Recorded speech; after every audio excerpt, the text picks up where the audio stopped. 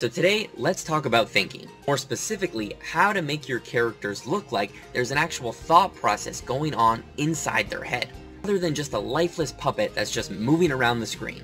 So there's a few things you can do that I've learned from my supervisors while working on a few shows. So I thought it would be helpful to share some things that I like to think about when I'm animating a character who needs to be thinking, which should be all the time. You can also find some good tips in the Animator's Survival Kit.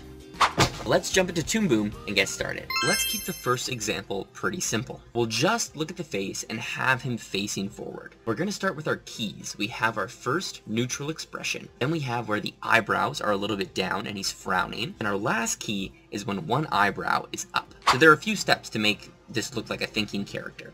The first thing we want to do is time this out. We want the timing to be a little bit slower so the audience can read what is actually happening. Move this frame all the way down to, let's say, 24, and we'll move this to frame 11.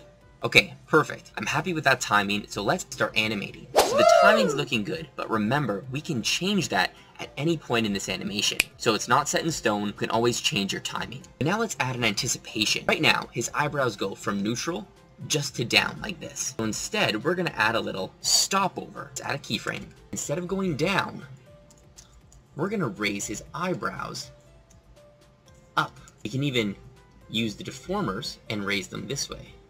Let's raise the eyelids as well. And we can even grab all the eyes and stretch them just a little bit. Nice, that's looking good. Now let's do the same thing for our last keyframe. We'll make this eyebrow drop it down just a little bit. If you noticed, I marked my keyframes in red and my breakdowns, or my anticipations in this case, in blue. This will keep me organized. Now let's add some tweens. And here, we really need to be thinking about our ease in and ease out. Let's start with our first two keyframes. Press Ctrl K and add a few tweens. There's no ease right now on these tweens, but I want to ease out of this key and ease into this breakdown, and then ease out of this breakdown and ease in to this key. So we need our graph editor for that. These values, you can play around with them. So I'm going to do an ease out of 15 and an ease in of, let's say, 25. And then we'll ease out by a value of 30. And then let's say 55. And I'm just thinking of these randomly. We can change these numbers if we wanted to.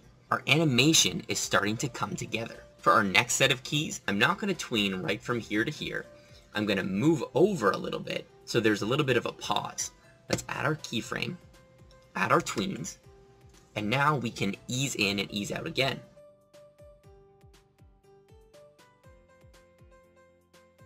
Our animation was looking good, but after watching it back a few times, I realized a few things needed to change. The first thing, I increased the timing, so everything takes longer. You'll also notice there is a longer pause between our two actions. And that's because we're going to need that space to do some pupil animation later. The last change I want to make is we're going to add a little bit of an overshoot and a settle to these actions. So as our character comes down, we're going to go, let's say, 4 frames ahead and keyframe that. Now what we can do is take our old keyframe and drop the features down slightly. We can squash it a tiny bit, and at this point, the more subtle you are, the better.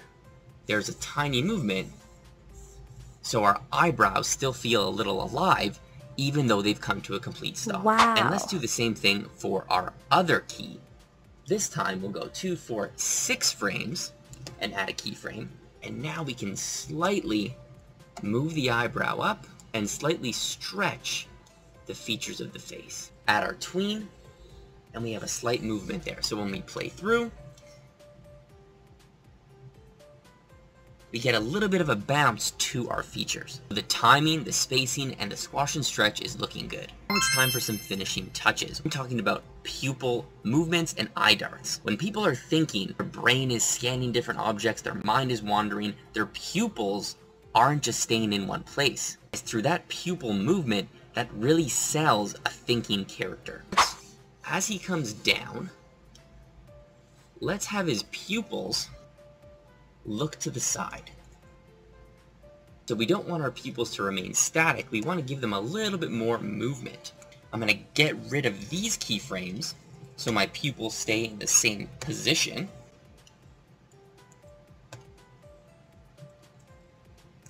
Now we're going to re-add these tweens, so then as he comes back up, the pupils follow. We're going to need more space, so let's extend our timeline. Let's have his eyes dart to this side. As before on frame 71, they'll come back to their original position.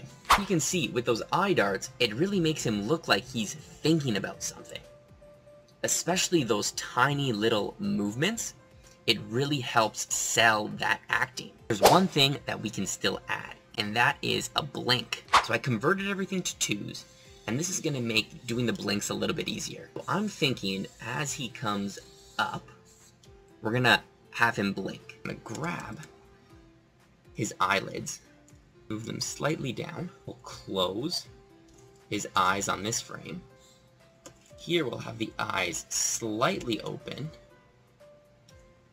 We're going to have them almost fully open here, and then finally they open up at the last keyframe.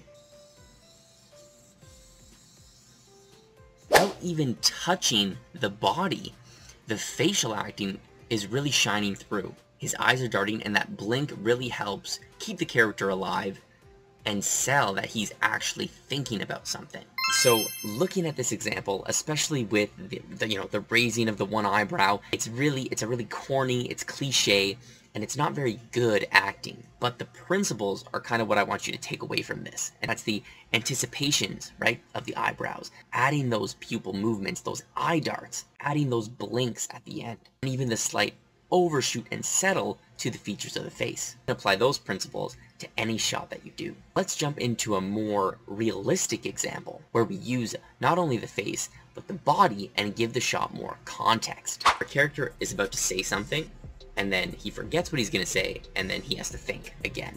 Already less cliche acting. This is kind of more of a realistic scene that you might get if you're animating on a show. Let's extend the timing a little bit.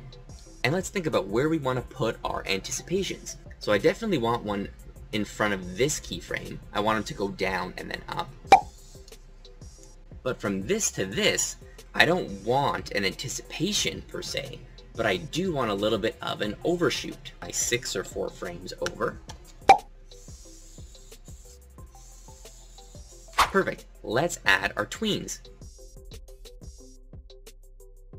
And already I know we need more of a pause in between our 2 actions, so let's move those down. Now we need to add our ease in and ease out. Perfect.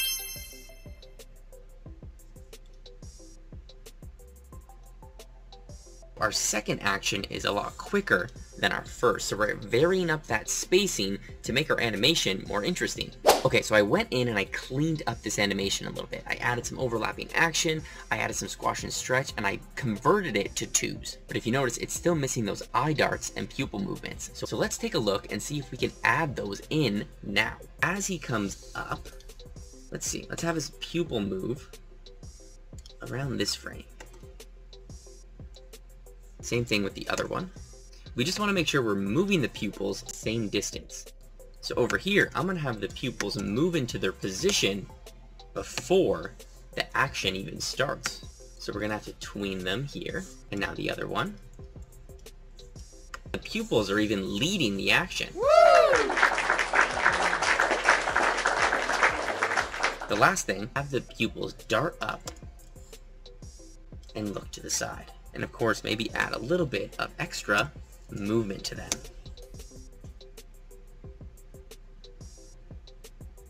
Right, and there you go, guys. That's a very simple animation. It didn't take us very long, but the character is really coming to life. Most of that life is being communicated through those pupil movements. So remember, you don't really need a different pose every time a character says something different. Sometimes you can stay in one pose, but use the pupils and the eyes to kind of communicate what the character is thinking. Sometimes that makes the character feel more alive than if it was just moving around all the time. So that's all I have for making characters think. Any questions, please post them in the comments. Thanks for watching, and I'll see everybody in the next video.